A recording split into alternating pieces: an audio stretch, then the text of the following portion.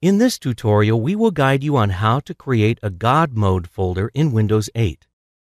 First of all, right-click anywhere on the desktop, select New, and click on the Folder option.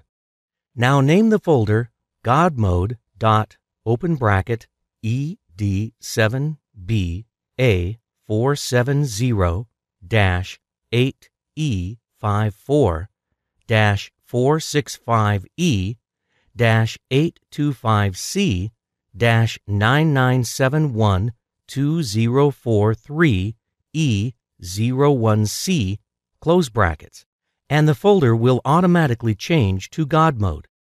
This folder contains access to every configurable option in Windows 8. Some of the most prominent categories include Action Center, where you can adjust various general settings for Windows. The Administrative Tools option allows you to change the administrative and security settings. There are other helpful options in the list.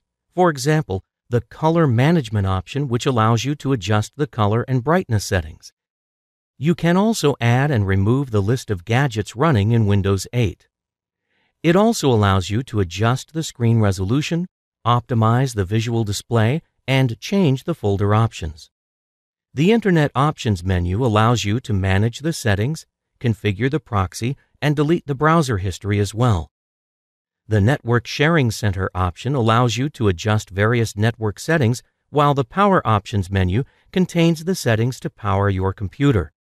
Here you can also adjust the computer sound settings, change the performance settings, customize the taskbar, and change the firewall settings as well.